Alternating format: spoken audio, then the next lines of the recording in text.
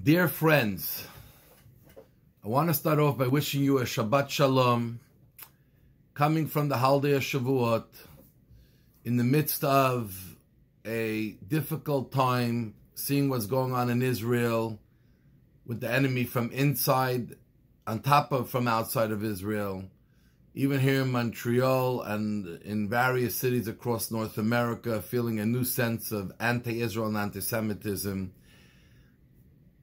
I wish you all to have a peaceful, a restful, a recharging Shabbat.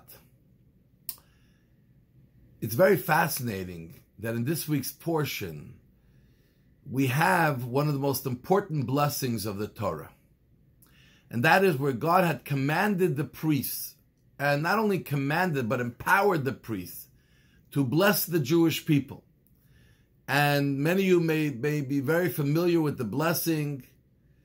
You hear it in synagogue. In the Ashkenaz synagogues, you'll hear it every holiday when we call the duchening, when the Kohanim go up and they sing it. It's actually inside the daily prayers. Every morning during the repetition it is recited. In many Sephardi synagogues, they do it every day, even in the diaspora outside of Israel. And that is that God spoke to Moshe and told him, command Aaron and his children and all his descendants that they should bless the Jewish people and say, Yivarechecha Hashem v'yishmerecha, may God bless you and watch over you. Yo'er Hashem panav elecha v'chuneka, may God shine his face on you and endow you with grace. Yisa Hashem panav elecha v'yasem lecha shalom, and maybe God be partial towards you and grant you peace. These are very powerful blessings. We are told that when the Kohanim, when the priests give these blessings, they happen and they become reality much quicker than all other blessings that we find in the Torah. So it's interesting is where these blessings find their place in the Torah. After two quite lengthy topics. One is of a sota, a wayward woman, a woman who had seemed to be moving away from her loyalty in marriage, straying from it, and it's questionable if she had broken the fidelity of the marriage. And there's a whole process when we had the temple, the husband and wife had to go up to the temple to verify how and what the situation is. Then we have the story of a Nazir, someone who wants to become more holy by staying away from things that they're allowed to partake of, which is wine, they don't cut their hair.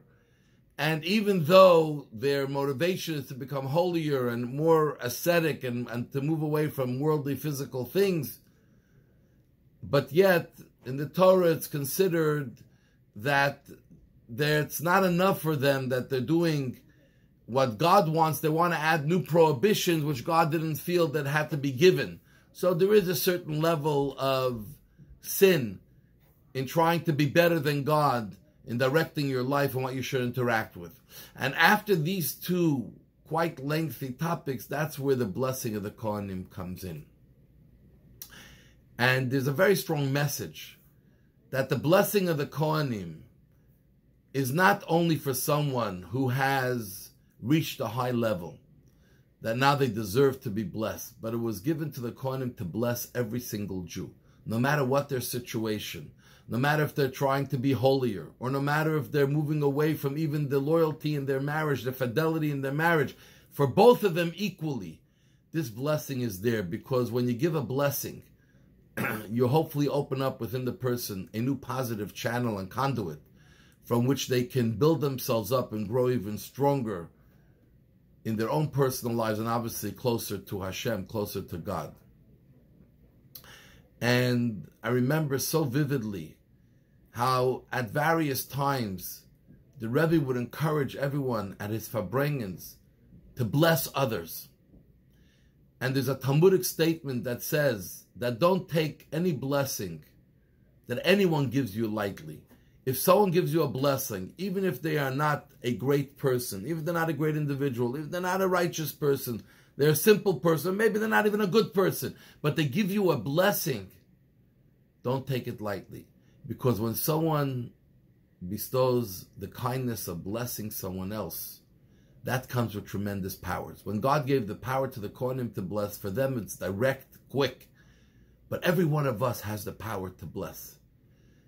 And we should use it more often. When you meet someone else, bless them. Obviously, we start by blessing God. Whenever someone asks us how we're doing, how things are, we say, Baruch Hashem. Blessed be God. Thank God for whatever I am and whatever I have now. But we should learn to bless other people. You see someone, bless them. There are certain people I meet that every time I see them, the first thing they say is, bless you, bless you, bless you. It's so beautiful. It's such a warm feeling. It's something that's so special. And especially when I know it's coming from their heart. We have to get used to blessing people more. We quickly talk about people, sometimes talk bad about people. We tell people things that they're doing wrong. But how important it is to lift up people. Just give them a blessing. Bless them for life. Bless them for health. Bless them for happiness. Bless them for success in what they're doing. Bless them for nachas from their children. Bless those who need to find a marriage partner, because you never know, your blessing may be the one that tips their mazel in the right direction. Bless them for parnasa, good livelihood. Bless people, your family, your friends, just anyone you meet. You will find that when you bless, it is incredible how much effect it has. I've met people who had difficulty, was with children or other things, and they got a blessing from a simple person. And it was clear to them that that blessing materialized because it came from their heart and with sincerity and out of love. When Hashem told the Kohanim to bless, he said, bless the Jewish people with love. That's the key. When you bless someone out of love and out of care, your blessing could make the difference. Let's start blessing people more, especially in today's world. We got to start blessing each other, lifting each other up. Jew to Jew, even our neighbors who are not Jewish, bless them. Because we want everyone to be in the same feeling, in the same mood, in the same spirit, and look out for what's good, what's right, what's moral. So, I wish God bless you all.